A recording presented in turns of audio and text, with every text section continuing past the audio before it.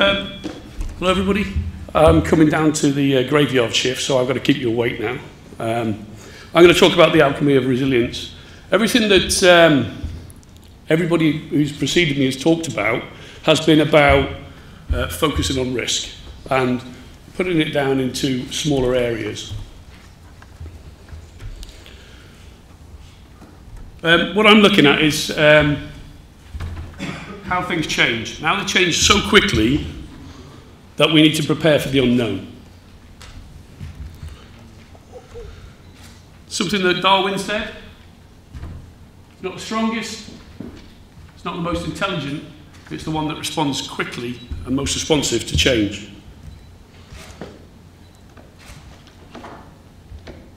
And this is why I wish I hadn't put so much little bits in my presentation. Right. Currently, we're working on risk management. And if you look at the risk categories there, Kaplan, who has come from Harvard Business, he has now changed the process of risk management. He's looking at Cat 1, which is preventable risk. And everything that everybody's been talking about here is how to prevent the risk. And as we move forward, we've got to look at risk in different ways. So Cat 2 is strategic risk. So companies and countries need to look at their strategic risk when they're moving forward. And Cat 3 is the external risk. And there's the risk that is unknown and what we've got to prepare for, which is unknown. So when we're looking at horizon scanning, so picture now that any company looking to go into Asia on a market has to look at these three categories separately. And there's three areas that we can look at. There's the area, the circle of influence. That circle of influence is about the preventative measures that we can already take. Now, if you look at what all my colleagues over here have been talking about, they're focusing on a threat, the risk, and then the prevention within that area. And it's something that Kaplan's saying that we can deal with. The areas that we have to look at is the strategic risk, is the risk that we're going to accept to go to the next level, the next horizon. And then there's the external risk, which is then the issues of the unknown and how to respond to those issues. What resilience do we have when something happens that we don't know about? If we look at the risk universe, it's huge. The global risk, everything that's being talked about is just one of those dots on there. You're scanning that horizon when either you're looking at the infrastructure or you're looking at the next move into the, for UK companies moving into Asia. They've got to identify these risks. But that is just a blur. A lot of that is not in their field of view. But if you look now, has everybody heard about MERS-V?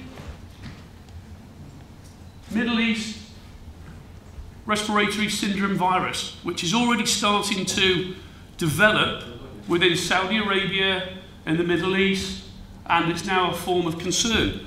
At the moment, there's little likelihood and there's little threat because it's very small. But how long will it take till it becomes a threat to the rest of the world? If you look at the top 10 threats in Asia, the top 10 trends, it's actually 7, it's 36%, and this is from the Global Risk Survey, are looking at pandemics as being a massive issue towards their infrastructure. If you look over on the top 10 threats, at 5 and 8 is counter-terrorism or terrorism action or security issues. So which one do you focus on?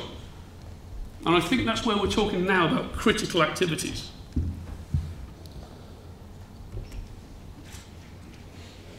So Harry himself has already spoken about the threat to the energy. We're also talking about threat to, the National Security Advisor is talking about threat to energy security, food security, technology, social cohesion. And all these issues And all these risks are building and building, but where do they come on your risk assessment? What do you focus on? Because they're huge.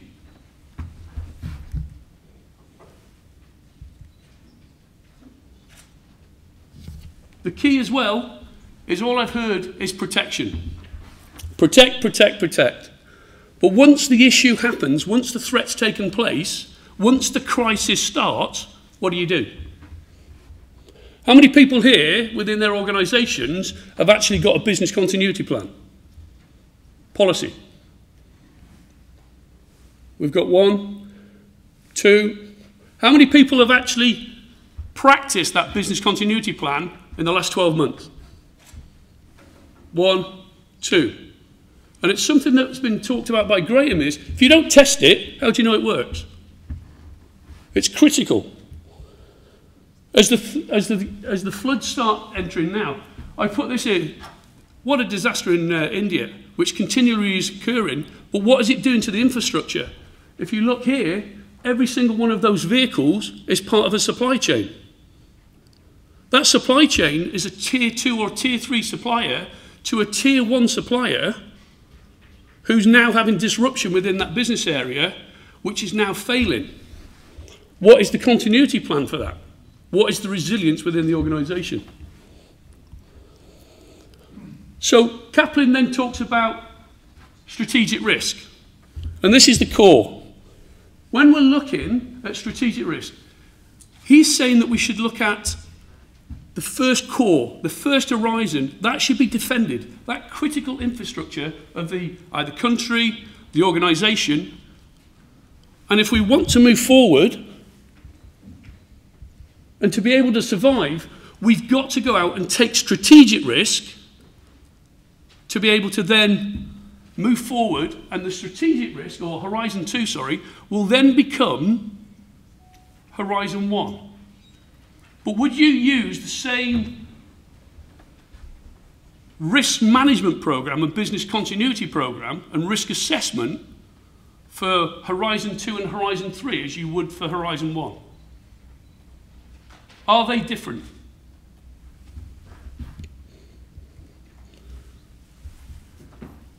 So this then brings us down to the critical activities. The critical activities are threats to your core business. And what we're saying here is, if you look on the micro threat, the Cat 1 threat, we need a resilience plan to make sure that that is protected. Now, examples of that are any government body, or let's look at BP. BP, Deepwater Horizon, everything that was going on there was a preventable threat. But they failed to follow their policies and processes and test them, which then caused them $32 billion, sorry. And how bad was that on their brand reputation? When we're looking at threats and the critical activities, and we now look at the circles of concern, which is the macro threat, how do we ensure that the people who are in our supply chain actually have the continuity and the resilience that we have ourselves and our suppliers? What Kaplan's saying, again, is that we need to treat these risks separately as well. And if you look at organisations, if it's preventable, it comes out at the end of an interview, at the end of an inquiry. How many governments have now fallen foul to saying this was preventable? You could have seen it. The Mendes shooting from the Metropolitan Police in London. $32 million later, 5 inquiries. They stated that this could have been prevented. But the signals and noises that were being fulfilled and all coming out weren't taken. We'd had UK bombings, we'd had UK suicide bombers going to Israel, we'd had a suicide bomber on a plane flying from Paris over to New York. We had people setting up in Beeston. There was something like 12 targets already being looked at, yet nothing was actually carried forward. Those signals and noises, the UK actually reduced their threat assessment 7 days prior to the 7 and 7 bombings.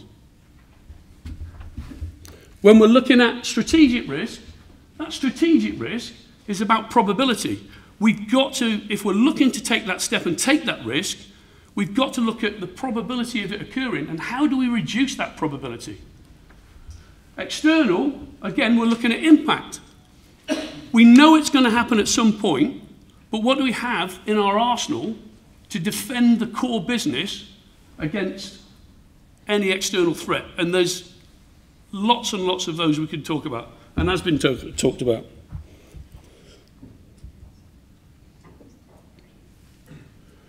So, how do we do that? If you look now, organisations going forward, we've looked at ISOs. Everyone understand international standards? Has any organisations got any international standards? As in ISO 9001? Yeah? If you look in India alone now, there's 38,000 companies that have now got ISO 9001. Why? Because that sets a standard for the supply chain. What happens then? Everything's working fine, and then lightning strikes. The first thing that happens on a critical incident is the impact on the business, whether that's country or company. That impact then sets off a chain, and you've got to deal with that quickly. The first thing that's required, crisis management, business continuity, disaster recovery. Where's that happening at the moment in India? At the floods up the north of the country. Right now, is there enough resilience within the military to be able to deal with what's occurring at that northern hemisphere, northern site? If we then set up systems within the business area and set recovery point objectives and test the crisis management, test the business continuity, and test the disaster recovery,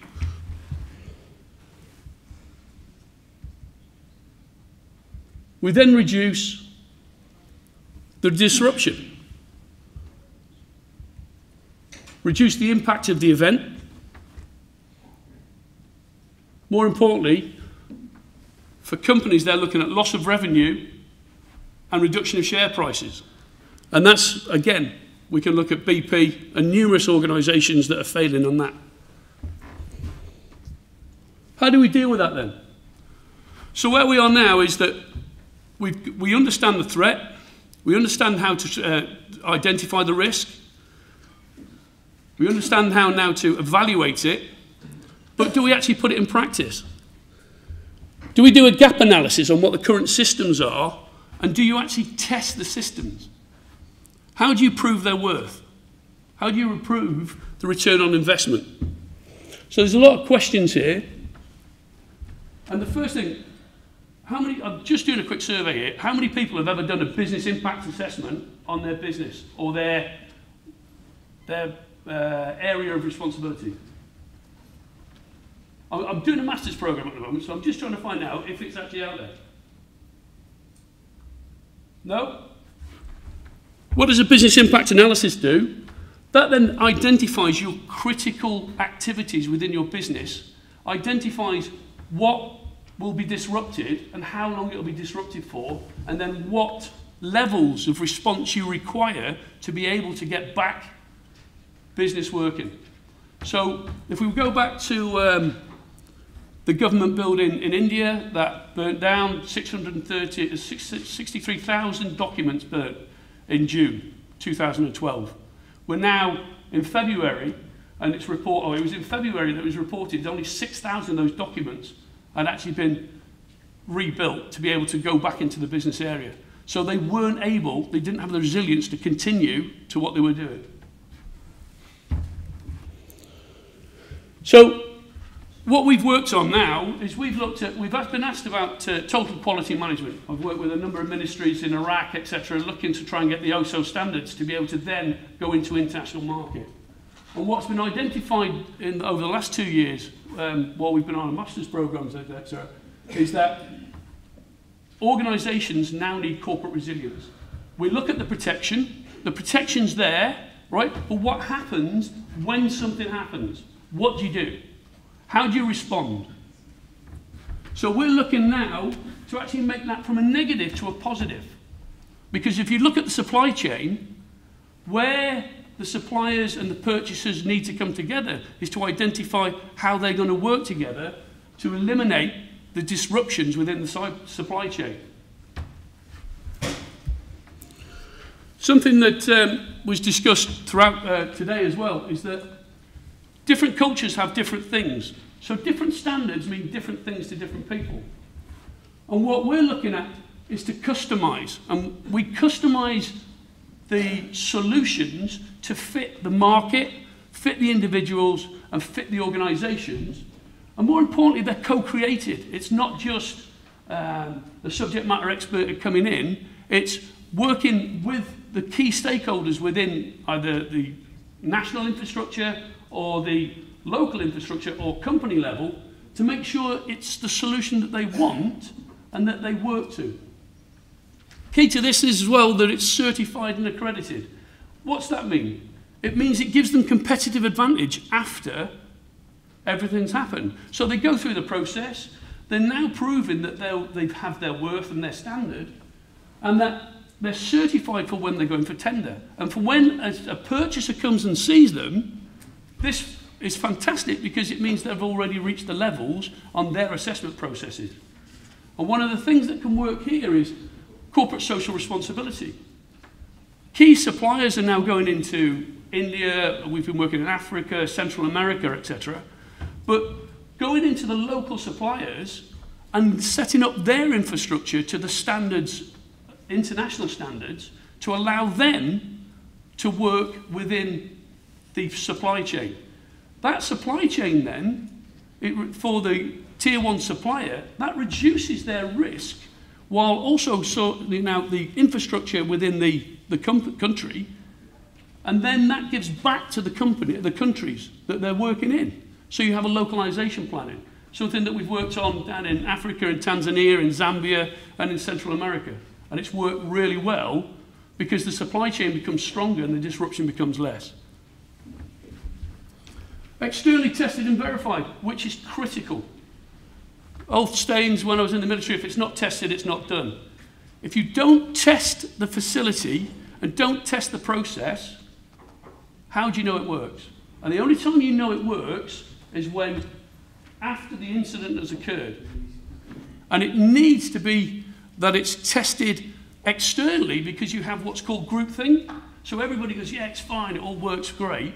But unless somebody else comes in and talks to you and shows you and demonstrates and evidences to you that it is failing, how do you improve? The key to this as well is lessons learned. If an action happens or an incident happens, you have to learn from that lesson. You have to take that risk, but what do you learn from it? This process takes it through. And where we're looking as well is that taking organisations and countries to be able to have them a competitive advantage. India's versus China, UK versus America. I've worked in the Middle East. We're always fighting against either the Americans or the Australians in the education world to see who's the better standard. And the next thing is the return on investment, and something that Graham said there. 600 million. If it never goes wrong, how do you prove it's gone right? How do you evaluate and understand the return on investment? Using what we call the Kirkpatrick's levels of evaluation, we can prove statistically that what the exercises have done has actually increased your performance. And it can also look where you're actually, you can lean manage your business area. Because if you can do it with 6 or 7, and you've currently got 10 or 11 doing it, why can't you reduce your costs on that if you can do it in that series? So we're working quite closely now with accredited and approving bodies, with IQ, and Ray Clark's over there, the MD of that, where we're looking now, and what we've understood through all our global work is that we need to focus on customizing these systems to be able to work with the individuals and the companies that we're working for. And we're working with insurance underwriters to be able to say, right, you need to be able to standardize these when you're insuring companies. You need to be able to standardize what level of resilience they have, because a lot of the supply chain and supply managers, what they're insisting on is that there's some sort of certification and accreditation to be able to firstly take them on as suppliers. So we're working using the ISO models at the moment, but something was pointed out that we can't use. The Americans have different systems, the Australians have different systems, Central America have different systems, etc. But what we've learned from the educational world is we can take models and we can take, units from that and competencies and make them into one specific solution for the clients. So it works through.